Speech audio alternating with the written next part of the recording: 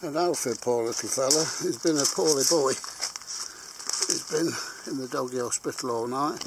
You can see on his leg, look there, where he's had his intravenous drip. He's still very, very groggy from all the drugs and that he's had, but hopefully he's coming round and turned a corner now. £1,000 later, but you know what it's like. You do whatever it takes for your pet, or if you don't, you should. So hopefully he'll be back on his feet, running around like a little nutter very soon. Alfie, say hello to your fans. Alfie, buddy. Oh, he's very, very groggy. He's been sedated last night and all today because he was a bit naughty, wouldn't let him take bloods and everything, so they had to sedate him. But we'll be back soon with another video where he's feeling 100%.